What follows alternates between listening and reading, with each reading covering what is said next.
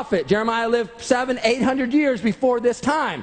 Jeremiah said, let me tell you about a time in the future where God said, I will consume them and there'll be no figs on the fig tree.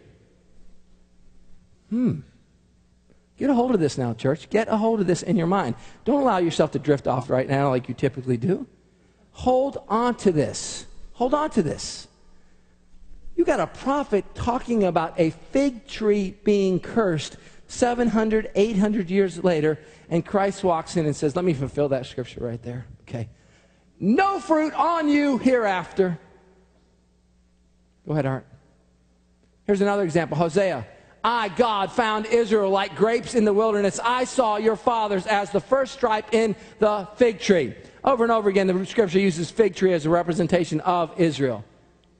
So let's ask ourselves this morning, leaves, figs, what is going on here? What do these represent? I mean, come on, this can't be about leaves and figs. Mark didn't take the time to record this about this. There's got to be more here. Let's talk about it. Leaves, leaves. Leaves represent the outward trappings of looking like you are religious. You know, church members. People that go to Sunday school. People that carry Bibles. People that know scripture verses. People that are in the temple. You know, us. Us.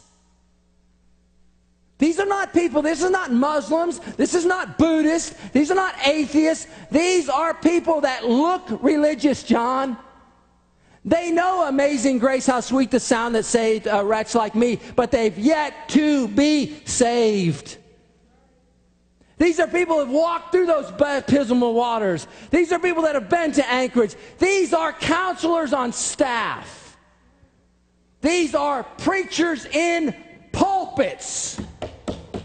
These are priests in garb. All the trappings of being religious. Whereas the fig itself represents the actual fruit or evidence that this is a fig tree. True and a genuine, authentic conversion.